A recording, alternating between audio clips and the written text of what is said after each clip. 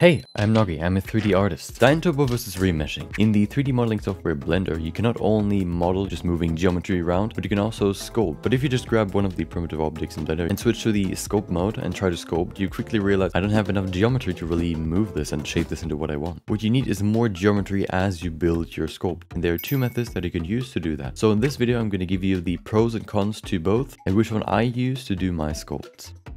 Topo adds more geometry locally, basically where you need to sculpt. So if you're starting with a resolution of 5 and then you switch to 10 and you only sculpt on the head, only the head will have more geometry. It basically divides the geometry that is already there to give you more. Topo is a great way to create the big shapes and protrusions of your mesh when you create the base mesh, because it doesn't require you to reinterpret the mesh the whole time. It just gives you more geometry where you need it. This way of working, for me at least, also feels very natural. It is one fluid motion and you can just work until the end of time, basically. You can also vary the mesh resolution. For a full body character, you need a lot more in the face, so with dynamic topology, you only have geometry where you really need it. You can very effectively use dynamic topology for very small details without having a very dense mesh, because you can very locally increase the resolution to give you enough geometry to create these wrinkles. The negatives are, first of all, that it maybe feels unintuitive for beginners. It has a slight learning curve to it. Once you get used to it, it's fairly simple. Because it triangulates the mesh, it can lead to some jagged edges, which are pretty hard to fix sometimes. If you increase your resolution level quite a lot and then you try to sculpt very big patches of the sculpt, it can get quite taxing on your PC. Another thing that is maybe more subjective but could also be a negative point would be that it looks a little bit blocky. You need more geometry with dynamic topology to make it look very nice and smooth. Hey, if you liked the video, consider subscribing. Thank you. Remeshing basically reinterprets your mesh, deletes the old one and creates a new one with new, more uniform topology, while still preserving the volume. Remeshing, I think, is more intuitive for beginners because you just kind of remesh it and then you can continue sculpting, and then if you realize, hey, my sculpt is too blocky, my sculpt needs more geometry, then you just hit remeshing again and then you can continue sculpting. It doesn't have a performance penalty after the remeshing is done, so maybe the remeshing might be a little bit laggy, maybe Blender freezes, but once that is done, you can continue sculpting without any problems. It is a smooth experience in that way, and it's a really great tool to shape the sculpt and refine the sculpt after the block out. Because of the very uniform topology, it also has a very smooth and natural look to it compared to dynamic topology. Another big benefit of using remeshing is that it can merge multiple meshes together. So if you create a block out and then you join all the pieces together, it's going to reinterpret all the individual objects, which creates one single mesh, which you can then continue working on and refining. The cons to remeshing is that some tools might not work that properly with remeshing. Stuff like the snakehook brush, for example, isn't really suited for remeshing because it needs to get more and more geometry. You could, of course, just remesh the whole time, but I think it's a little bit tedious to do that. Another problem is if pieces are too close together, remeshing will just reinterpret them as one and merge them together. It is also very taxing on the higher resolution. The higher the resolution, the longer it'll take to remesh the whole mesh and create a new one. It is really good to keep the volume of a shape, but if you went into small areas and added